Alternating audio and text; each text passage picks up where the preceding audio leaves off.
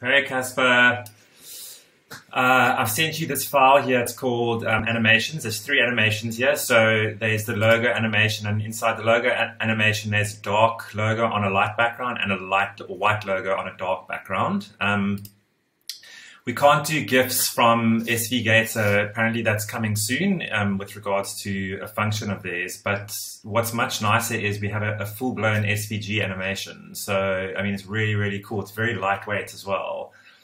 So yeah, I mean, so like to view it, all you need to do is just take that SVG and you can just drag it into your browser or open it up with your browser and you'll see it.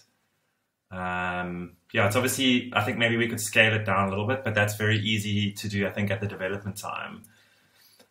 So maybe like that's something like could sort of load or something like that, you know, as the page loads. But yeah, so that's the one version. And then there's the light version on the dark background. So I've obviously created a video of this as well and the SVG animations. So like if you look at this one, it's just similar to the one. I've just made a few tweaks with it. It looks quite nice. Quite like it on that color for like a web page. I think it could look quite nice.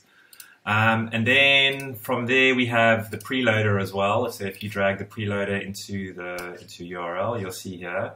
Obviously this is really big, but as you can see, it's very fluid and it's just on a loop. And again, it's very, very lightweight. So yeah, and then obviously this needs to be scaled down drastically, like when you use it as a preloader. But that's the beauty of an SVG. You can make it any size you want without losing any quality.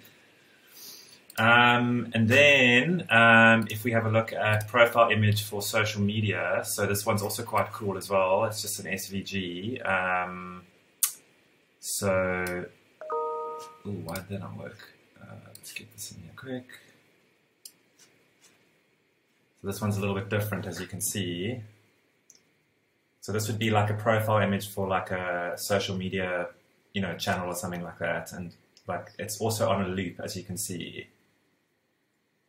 So it's quite cool as well, like quite nice maybe as like a, you know, like an avatar for like Facebook or LinkedIn or whatever, you know, and then obviously next to that, you know, in the application like Facebook, you would obviously write their CrewNew. So we just need an icon. Let me know what you think, man. I think it's looking really cool. I really like this program. It's amazing what we can do with it. So yeah, I mean, it would be really nice to do some more animations maybe as well over the coming days or weeks or whatever.